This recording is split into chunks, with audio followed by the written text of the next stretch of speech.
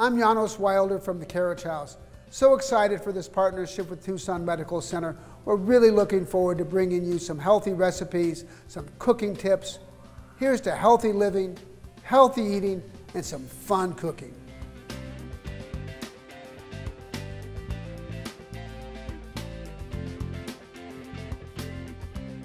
Do you love cauliflower like I do? Did you just go out and buy a bunch of cauliflower and you used it for what you wanted and you had some left over? Is your cauliflower patch overflowing? I'm going to show you a great sauce to make with cauliflower. So when you're working with the cauliflower, the first thing you want to do is cook it by itself. Really simple. Just take the florets of the cauliflower like this and blanch them in hot boiling water until they're soft. Just let them go, get nice and soft, pull them out and put them in ice water. That stops the cooking process and sets this beautiful white color. That's what I've done. So this cauliflower's already cooked. It's ready to go. So now we're just going to puree the cauliflower. We're going to take the cauliflower and put it in our blender.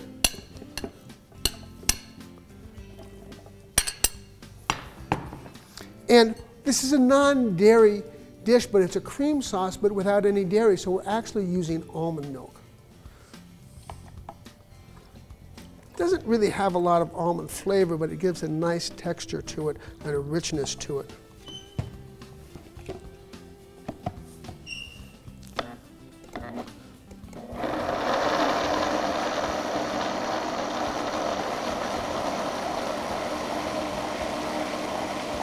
We're just going to let that go a bit here. Want it nice and smooth. I'm going to put a little bit more of almond milk in here.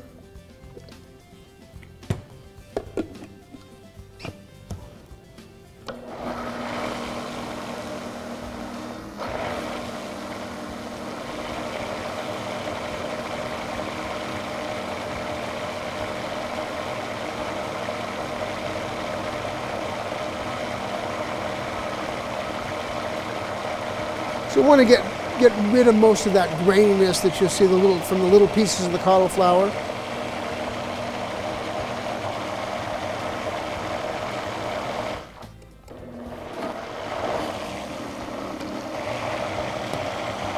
Add a little bit of salt. And some nutmeg. The nutmeg really brings out the cauliflower flavor.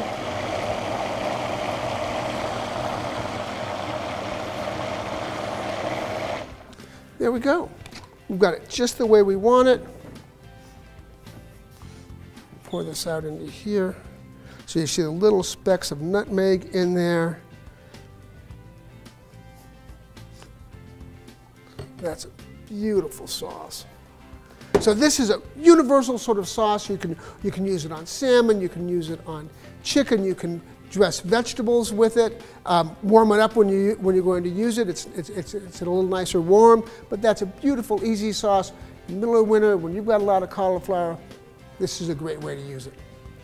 So here's to healthy living, healthy eating, and fun cooking.